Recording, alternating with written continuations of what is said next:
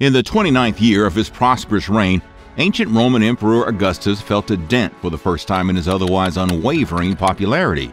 The conservative image of Augustus and his wife Livia took a hit when a scandal revolving around a plot to take out Augustus shook the base of the ancient Roman Empire.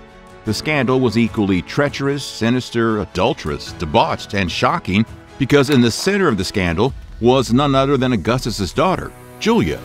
Welcome to Nutty History, and today we are uncovering perhaps the most embarrassing chapter of ancient Rome's first emperor's life.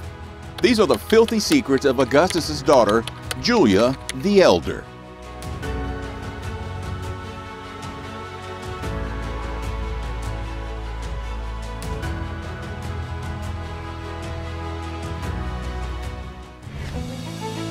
The illicit affair.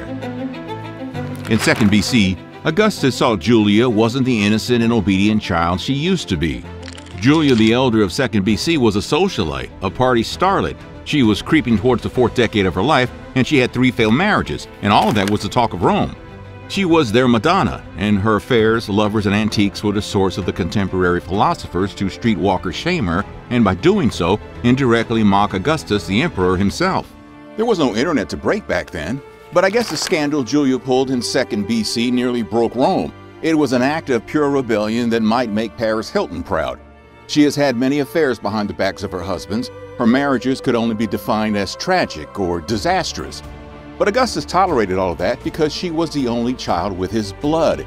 She was his future, and that made her push harder on the boundaries of morality. That fateful night that sealed Julia's destiny, she was found desecrating the sanctity of Rostra at Forum Romanum. She was openly challenging the piety of her father's authority with a debauched celebration full of dubiously amorous displays and drinking more than a questionable amount of wine. But in the center of this Babylonian spectacle of obstinate pleasure chasing was her illicit affair.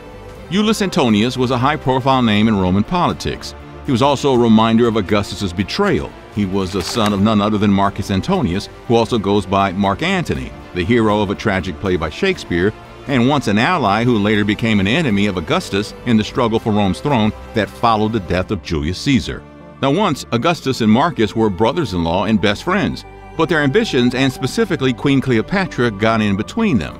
After Marcus left the world along with Cleopatra in Alexandria, Iullus was adopted by Marcus's ex-wife Octavia, who was Augustus's sister.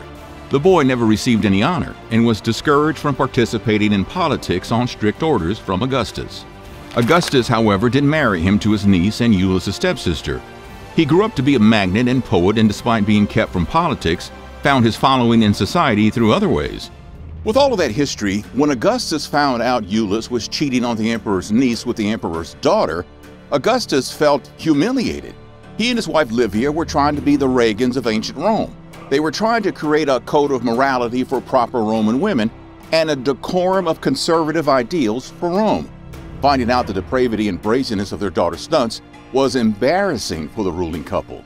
They ordered Julia to be exiled and lovers Iullus and Sempronius Gracchus to death. Legally, Augustus was within the law to send Julia to an excruciating exile. He had written the law that called for exile as a punishment for adultery. But all of Rome got in an uproar. For common Romans, sending the princess to a life of misery was too harsh of a punishment, even if she was guilty. It seemed unfair for her lovers to pay the ultimate price. But then Augustus dropped a bombshell to stun all of Rome. He accused Iullus and Sempronius of not only being wild with his daughter, but also using that event at Forum Romanum to plot the termination of Augustus, the emperor. To add to the shock, he also accused his daughter of being an accomplice to the treacherous plot. But was she guilty? Was that lecherous celebration at Rostra truly a means to accomplish political villainy? The first marriage, tragedy. Before we get into the details of what actually happened on the night of the Forum Romanum party, we need to find out how Julia ended up there. The story of her sad life as a starlet begins with her first marriage to Marcellus. Marcellus, like Iullus, was also Marcus Antonius' son, but his mother was Octavia, Augustus' sister. That means he had the Julian blood in him, and that made him a perfect candidate for being son-in-law and heir to Augustus. The moment Julia and Marcellus reached age, according to ancient Rome standards, Augustus tied the knot. The two, who are now newly married, had practically grown up together, pretty much like Julia and her third husband-to-be Tiberius, but more on that later. Sadly, while we know a lot more about Tiberius, Marcellus has been lost to history except for Seneca's account of him. Marcellus was clever, talented, well-tempered, well-behaved, and well-mannered, and suited to be an emperor. Ironically, that makes him contrast to 5 men who did become emperor in the Julio-Claudian dynasty, including Augustus. The reason there is very little known about Marcellus is that he left the world quite soon. Before or soon after their second wedding anniversary, the crown prince fell sick and died, leaving no children in 23 BC. But was it really that simple? Did a young and handsome man in his youth just die like that? Well, as it was in the antiquity times, it is not that hard to believe, but perhaps there is more to it. Marcellus's pyre hadn't even gone cold, and Rome was buzzing with rumors about Augustus's wife Livia playing a hand in the death of her sister-in-law's son. But historians have a different opinion. They agree that while Livia was almost certainly a manipulator and may have had more than a little to do with Julia's harsh banishment, going as far as ending her nephew would be too hard to go unnoticed. But it is hard to ignore that there is a pattern of Augustus's heirs dying young, despite the fact that Livia was aware that taking Marcellus out won't ensure the betrothal of Claudia and Tiberius. Strange. The second marriage, dejection. For the second attempt at her daughter's married life, Augustus chose to go outside of the family and chose Agrippa. Agrippa was everything Marcellus wasn't. He was cold, he was bitter, he was old. Great job at hunting a groom there, Augustus. Marriages weren't much of a love match back then, especially among nobles. It was just pure business. For love and pleasure, men could simply seek affairs outside the marriage. Marcus Vipsanius Agrippa and Augustus were close like brothers.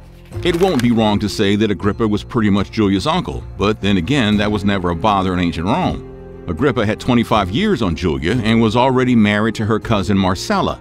But Augustus, the emperor who ironically became known for his strict marriage laws, didn't care for that.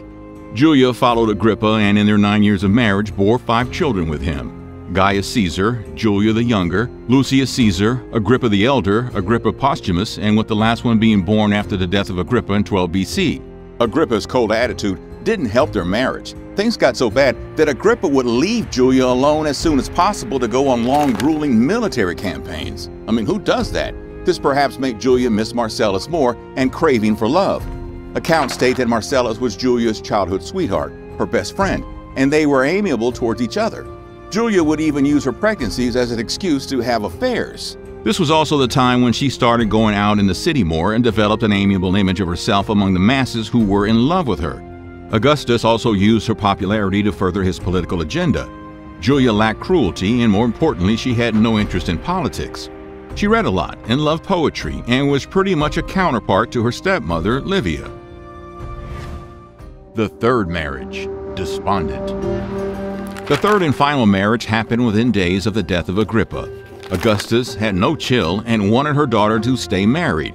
He appointed Gaius and Lucius, his grandsons from Julia, as his heirs, but they were still very young, and the aging Augustus was having a late midlife crisis and was worried about who may rule after him if he passed before the boys would grow up. Augustus was running out of options and eventually turned to his elder stepson Tiberius. Once again, he derailed the life of another married woman, Vipsania, as he asked her beloved husband Tiberius to divorce her and marry Julia. Tiberius and Julia had grown up together, and some say he was her first crush. Perhaps that's why it was easier for Julia to end her mourning sooner for Agrippa and marry Tiberius. But sometimes that early attraction is a sign of a candle burning too fast towards a doomed relationship, and sadly, that's how things ended between Tiberius and Julia. When Julia had evolved into a sophisticated, delightful, and popular woman, like Princess Diana, Tiberius still had the teen edginess of a middle-aged Prince Charles. The death of their boy in infancy was the last nail in the coffin of that dead marriage. Tiberius retired from Roman politics and separated from Julia to move to Rhodes. This allowed Julia to find the freedom she always yearned for. She ran with a sophisticated crowd who viewed extramarital activities as not a big deal. I mean, even so, she was not the only member of Augustus' family to make a mockery of the institution of marriage, despite strict laws against it. She paid dearly for it for only one reason: she was a woman. And that's how we end up on the night of the scandal at Forum Romanum. Debauchery, liquor, and plot. Julia was the known party animal of ancient Rome during Augustus' reign. The wine was spilled at these parties like blood on a battlefield, and clothing was certainly optional. When they would like to have fun, they wouldn't keep it to their lavish mansions, but without any shame go out on the streets and have a blast. One night they crossed all boundaries and their parade reached Forum Romanum in the middle of the night. They created a show like never before in the rostra. People may have seen parades of victories, elections, and best speeches of ancient Rome in the Roman Forum. But that night, the show was rated R, and similar to that party in the movie Eyes Wide Shut. I mean, they were turned up. All of Rome was aware of the scandal the next morning, as well as Augustus. His reaction was swift and harsh. He punished her lovers and exiled his daughter to the small island of Pandateria. It was a rock surrounded by the ocean. The emperor said no male company and no wine. No men and wine for you. And every visit had to be approved by him personally. She was accused of plotting against her own father. Was she guilty? It's hard to say, as the records of that event are only based on rumors. But her open rebellion against Augustus's family law reforms was enough to send her to exile, and being a princess, Augustus got a chance to make an example of her and tell Rome that nobody was an exception to his rule. Most historians believe the theory of the plot was fabricated only to get rid of Julia's lovers, and also make an example of them by killing them. Augustus got what he wanted and used his daughter for one last time for his political ambitions. For one, he convinced Tiberius to return to Rome. The divorce letters were also sent by Augustus on behalf of Tiberius, who was now officially his heir to Livia's delight. Marcellus, Julia's sons Lucius and Gaius, and even Agrippa Promethus all lived to an average age of 22 somehow, clearing the path conveniently for Tiberius. When Augustus passed away, Tiberius canceled the income allotted to her and forbade her to leave the house. The only companion Julia had on this lonely rock was surprisingly his birth mother, who was also abandoned by Augustus to marry Livia for political ladder climbing. Interestingly, Julia never met her before, so one can only imagine what family secrets they must have to share. We will let you speculate on that in the comments. Julia the Elder, who was once the life of Rome, paid for her liberty and died alone in 14 AD. Thanks for watching yet another Nutty History video. Hope you enjoyed this tale of family drama, and if you'd like to watch more videos like this, don't forget to like, share, subscribe, and click that bell button to be notified about new videos.